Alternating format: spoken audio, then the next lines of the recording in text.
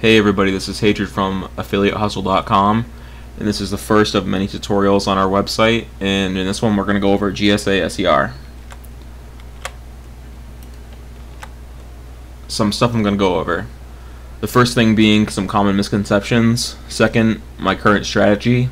Third, my current SER settings. And lastly, other shit I just think of while I do this. Alright, some common misconceptions. The first one being GSA no longer works. Now, I've got news for you guys. GSA is still viable.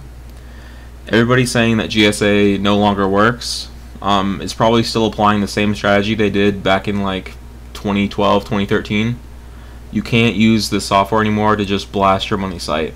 It doesn't work, it won't work. The second, it's a waste of money. Similar blast that you're about to see my strategy, similar types of tiered link building are going to cost you anywhere between 20 to 50 bucks. Overall, you're going to save money doing this. Third, hatred. You are blasting links. I just covered that, but everybody seems to think that blasting links is a bad thing. When you do this properly, it's a good thing. You're going to see. Alright, so my current strategy. At the top of our pyramid here, our strategy, we have our Holy Grail. That's our money site. Second, in our tier 1, we have our Web 2s. You're gonna find a list of the top 10 like Web 2.0s right now. They index pretty easy. They work extremely well for just contextual links. On these Web 2s, you're just going to build your content, you're going to drop your links, and all this juice is going to funnel to those, and that's going to pass to your money site. Tier 2 is our contextual layer. Here we have articles, social networks, wikis, and Web 2s. Tier 3 is the exact same, but in Tier 2 we have different settings that I'm going to show you in the next part of this tutorial. Over here on the right side we have links coming in from the side in the projects, and you'll see what I mean in the setup that I show. So just an overview. I have hatreds, social bookmarks, and my wiki blast. Now this is because I got sick of paying someone to do this. I had something built in order to do this for myself. I'll likely sell this on Becker's Source Market, likely, so you can buy it there if you'd like. If not, you can buy this somewhere else. And then on the bottom I have a kitchen sink, and then for those of you that don't know what a kitchen sink is, it's just essentially garbage, just the garbage links that you want coming in from the side instead of going straight to the tiers. So we have a kitchen sink with 100 outbound links and bad word filtered, so shit like sex, for instance, shit, porn, pharma keywords, all that stuff.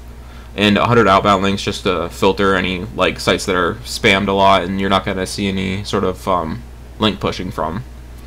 In the tier 2 and tier 3 kitchen sinks, I have no settings in them or bad words because I've just never seen a difference. I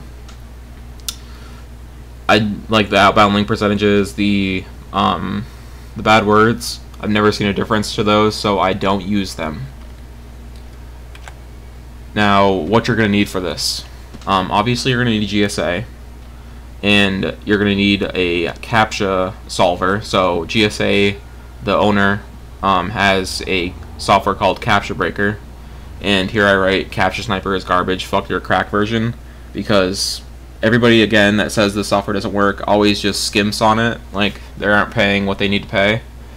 They look for alternatives to CAPTCHA Breaker, so CAPTCHA Sniper is cracked on several forums. I'm not promoting this software, I'm just saying it's garbage in comparison to CAPTCHA Breaker, even the legitimate version. You're going to need private proxies. Now, anybody that's wasting their time right now with public proxies, again, those are probably the people that are saying the software doesn't work, are probably scraping public proxies, scanning them, adding them to GSA because they're Google Passed and everything, and they don't work a minute later because everybody's using them. Any proxy that you're scraping, everybody else can scrape because it's public. Now you're going to need a content creator. I use WAC, so Wicked Article Creator. It works just fine. It's pretty cheap. You're going to need a VPS or a dedicated server. This is just for running the software 24/7 because you don't want to run up your electricity bill because you're running the software.